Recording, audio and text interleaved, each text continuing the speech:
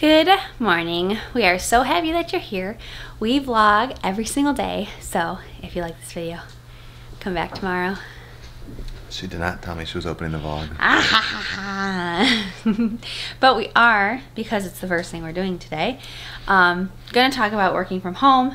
We're different people working from home, and we know everybody else is different, but we're just gonna give some of our insight onto how we've been managing and how I manage all the time because I work from home all the time. Yeah, I have a call in 15, so I can't do this right now. Okay, that's why I started it by myself.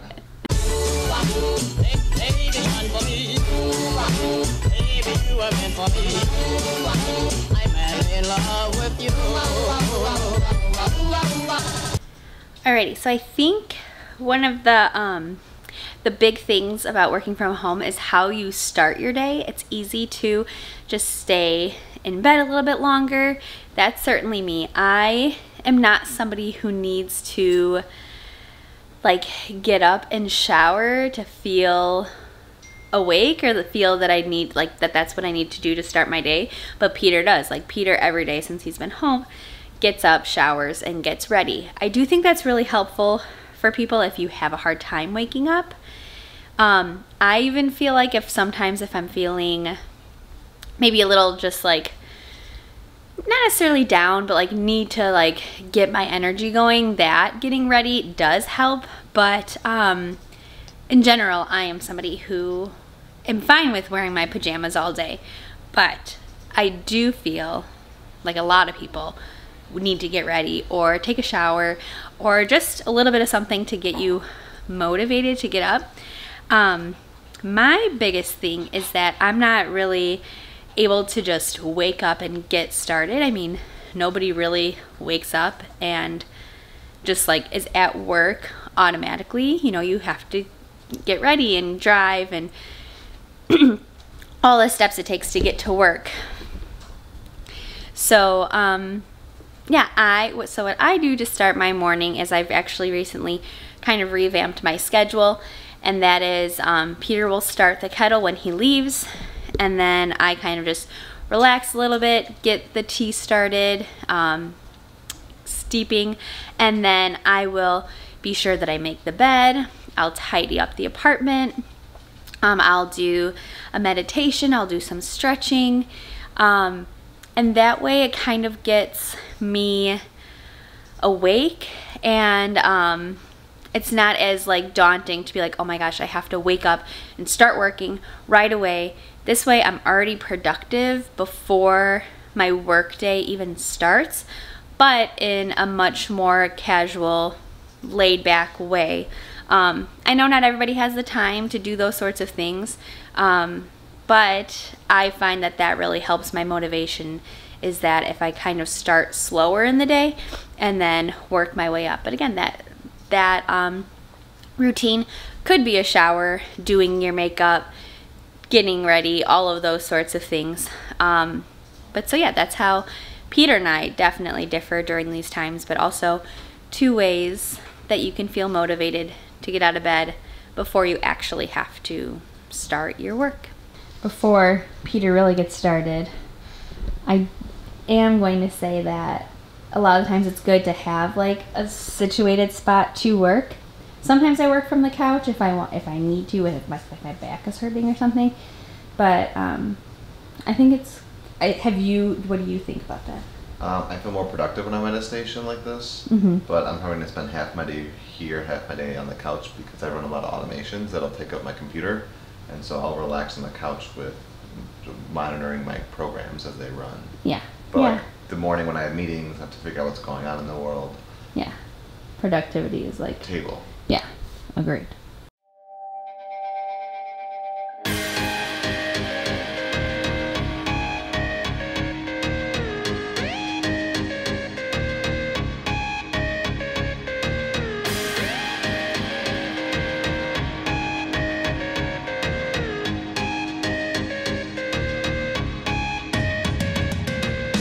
The day was going well and very productive. I was actually in the middle of what was supposed to be a 15-minute call with my team, ended up being 45 minutes and they're still on the call.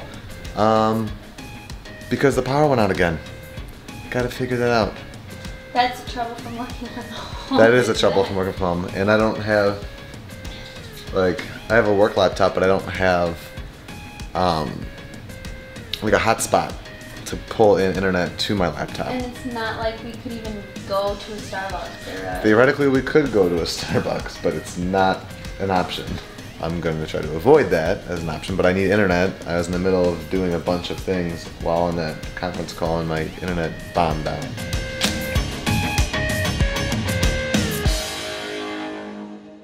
Alright, Sarah's been given some facts, so I thought it'd be my turn.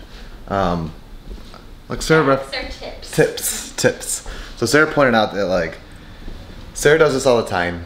I don't do this all the time, but I have been working in a capacity for the past 3 years where periodically I would be allowed to work remote. So I have a little bit of a thing, and plus Sarah and I are different personalities. Everybody's different, so everybody needs to tackle working remote differently. Sarah is much more structured than I am. She sets timers with our Amazon machine, and I won't say her name so all of the machines in the world don't freak out right now. But she sets timers to do things like walk Eve, or to start the vlog, or to call, get water, drink lots of water. And another thing she does is FaceTimes her family a lot.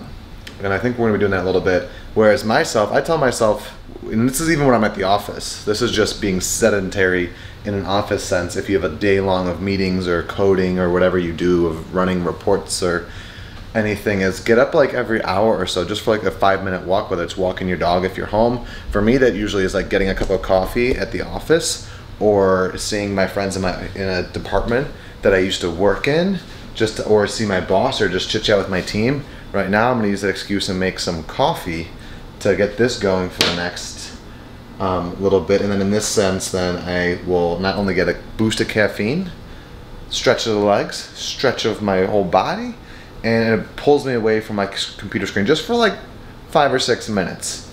So it's super important, I think, at least for the way I work, to get away. And I think no matter what you're doing, is to just like take a mental break for those like 10 minutes every hour or two.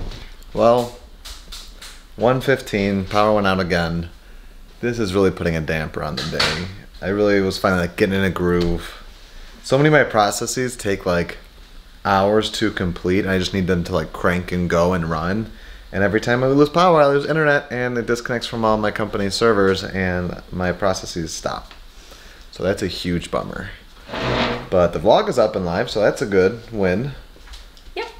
And I have a laptop, which before, when we'd lose power, my computer would just shut down. I wouldn't be able to do anything, so I have decent battery. Yeah, we've been keeping our laptops plugged in anticipation of maybe this happening. So I think right now is a good time to, I guess, eat a lunch. Another important fact for eating or working from home, don't forget to give yourself a lunch, like 30 minutes or an hour, whatever you usually do, away from your work, and just manja. Right. I also wanted to say that I FaceTime regularly because of like human interaction. But especially now, I think it's important for all of us to, like, it's so great that we live in a time where we can FaceTime and are so connected digitally. I think it'd be good for us to go live in the evenings throughout this whole thing on YouTube or Facebook or something. If we have internet. I'm just saying, like, typically when I work from home, it's nice to FaceTime just for some social interaction because I don't have coworkers. But even more so now, just stay in contact with your friends. Life is tough when you're a puppy.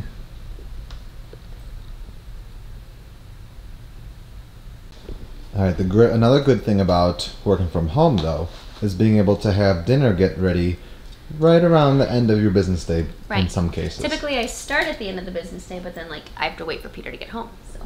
We're having leftovers? Mm-hmm. Uh-oh. Evie! She loves rice. Oh, gosh.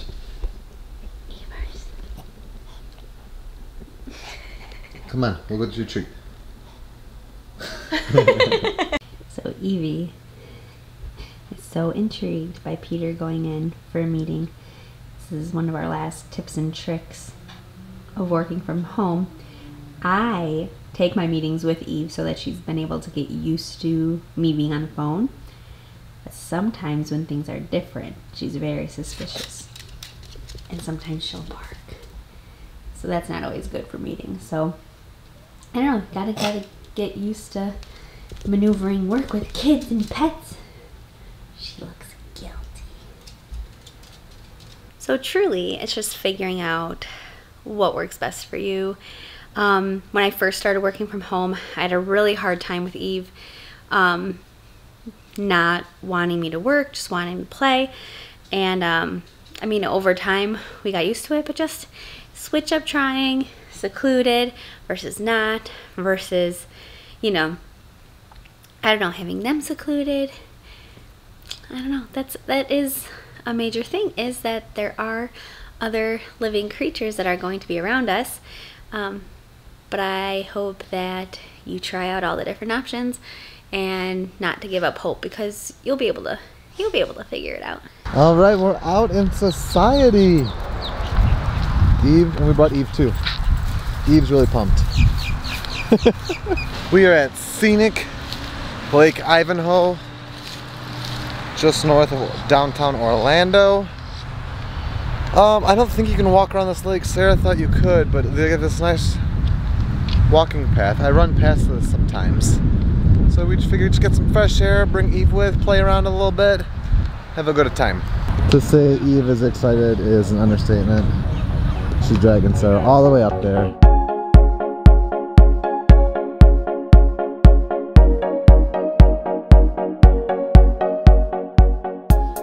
Okay, we gotta be careful. There's a mama duck and a duckling over here. I wish I had the other lens on so I can zoom a little bit. Oh! Go to the crossing, little duckling. Eve, girl, you better stay back. Oh. How about that for some happiness in the world?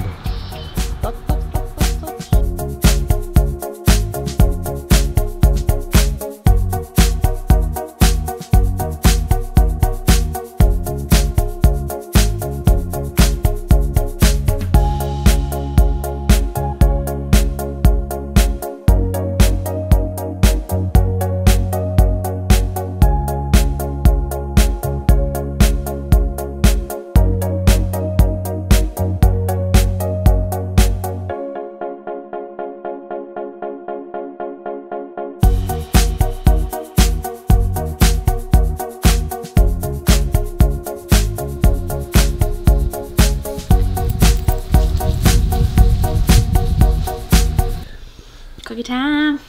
Alright, we're home now. We're all itchy because we don't really do nature often. I'm actually allergic to grass. I'm gonna roll. Fun fact about us in Evergreen Park: Ted Kaczynski, the Unabombers from Evergreen Park, and we just started. He went to our high school. That mini series of Unabomber in his own words. So he even did crew, and in the basement of our theater were like, what is that called? Like the changing rooms, dressing rooms. Yeah. After you do a show, you spray paint your name on the wall. Or paint. Doesn't have to be spray paint. Or paint. And he wrote his name on the wall in pen, like scratched it into the wall, and nobody has painted over it. Ted Kaczynski. Yeah. So we're watching that, and then I'm going to go on a good long run later around 9. Is the plan? It's like 7 o'clock-ish now, maybe 7:30. Yeah, we're going to do my shot. Yeah. And that is a good time out in the little park. Eve's exhausted. She's gonna knock out in the next 15 minutes, guaranteed. Oh, sweaty out. 73 with 70% humidity. Feels like 73 it says, but the air is thick. It is thick this evening. I went for it.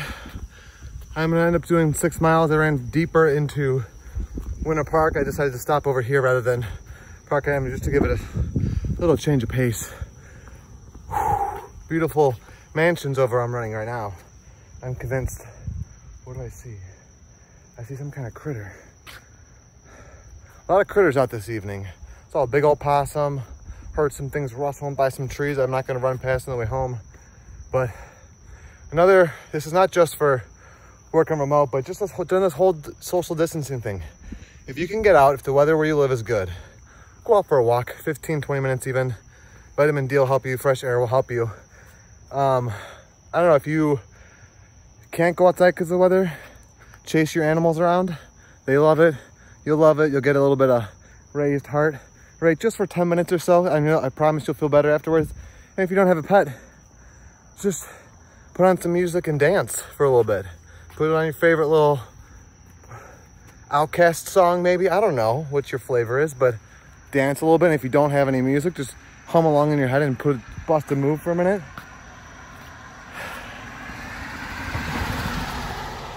I knew this was coming, so I drank a lot of water today, but I have not had to run through the humidity in months. But I welcome it because it's the conditioning that I need. You run through this dirty, thick humidity for months here in Florida, but then come fall when it drops, you end up kicking up your speed without even trying. It's all about how you feel and the power that it, you know, I forgot the stress of it maybe? I don't know, I'll think of the word. I gotta go, this is a long clip. So I finished the Unabomber docuseries. It's only 4 episodes. Peter's still on his run. I FaceTime with my mom. I'm gonna show Eve in a second. I'm watching Silver Linings Playbook now and doing a couple of like fun bingo things that we were tagged on Instagram. If you're not following us there, those are kind of fun to pass the time. Today is March 18th. Tomorrow is a big old day, St. Joseph's Day. Gotta wear that red. First day of spring, booyah. But before we get there, we gotta do the message from the 18th. Today's is by Andre Gide.